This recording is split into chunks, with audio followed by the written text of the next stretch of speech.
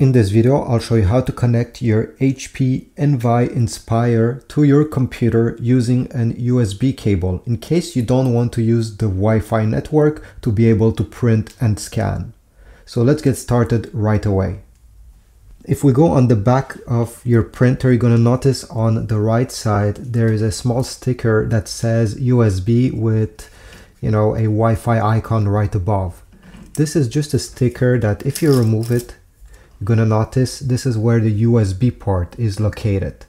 They put this because they simply want to tell you that you don't need a USB cable, you can use the Wi-Fi.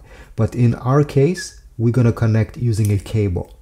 Unfortunately, HP does not include the cable in the box. You have to purchase one separately if you don't already have one at home. I'll put a link in the description if you want to get one from Amazon. It looks like this. It's a pretty basic printer cable. You just have to connect it here.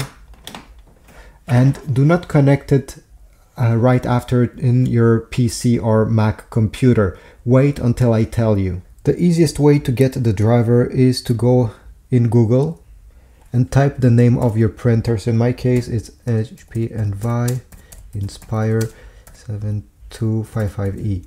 And then type driver at the end.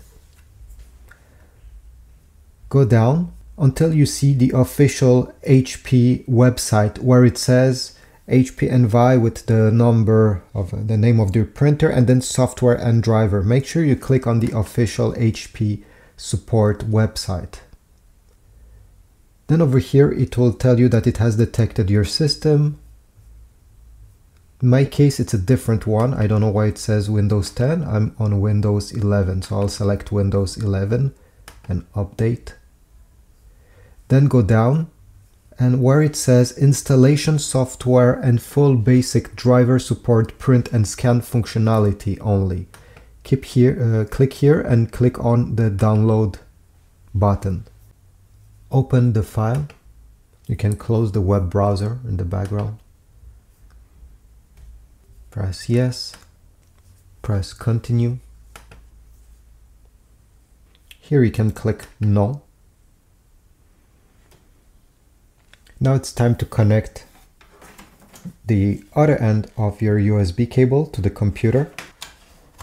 Once the cable is connected, you're going to get this screen. You need to make sure to select USB cable and then press continue. Press continue.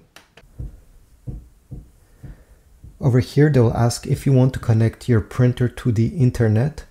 If you don't want, press no, thank you. You're not obligated to do so since you have connected it using a cable. Then press continue.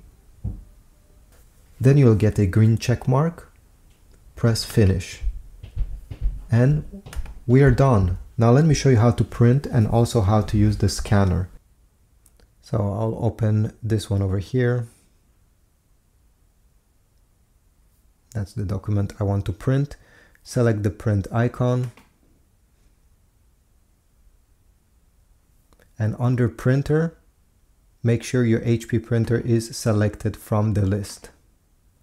Select how many copies you want and the other details about your print. And when you're ready, press the blue button.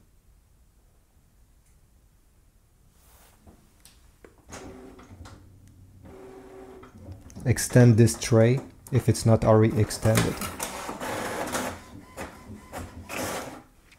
Here we go. We got our print. Now let me show you how to use the scanner. So here we have the scan lid. Open, put it up, take your document, put your document facing down with the top part on the left side. See, like that. Then you see, bring the corner of the paper to touch the corner of the scanner over here on the top left corner. When both are touching, close the lid. On your Windows computer, we need to go back where we were previously. A quicker way to get there is to go over here where it says search in the search bar and type scan. You should see printers and scanners and click on this option. It's the same place where you were a few seconds ago and you connected the printer. Tap on your printer. Then tap on Scanner Settings and select Get Scanner App. It will bring you to the Microsoft Store. Maybe you already have this app, by the way. Some computers comes with it. And you need to download the Windows Scan app. It's 100% free and it's very useful. Then open the app. Make sure under Scanner your printer name is selected. Source, you can leave it to auto. But if your printer has two scanners, you can select the specific one that you want to use. So flatbed is the one you just saw. You may also have an automatic document feeder that is on the top of the scanner. I'll keep it to auto configure. And then the file type. So what kind of file do you want out of this scan? So a JPEG, a PNG, TIFF, other stuff like that. If you click on show more, you'll also be able to select where do you want this scan to go. So if I click here, I can select, for example, desktop, if this is where I want it to go, and click on select folder.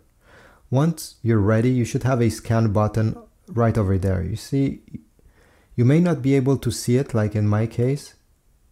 If I make this window full screen, you'll be able to see it. Press on scan. Processing, and you're gonna get a message on the top that the scan has been saved. You can click the view button and it will open the document right away. So this is my document. You can zoom in, do whatever you want to do with the document. You see it's on the desktop.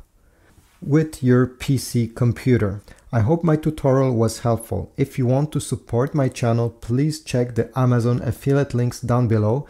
If you want to get some ink from your printer, some paper, or if you want to get a brand new printer, every time you click through my links, I get a very small commission when you buy stuff on Amazon. And this keeps my channel going. So comment down below, subscribe, and I will see you in the next video.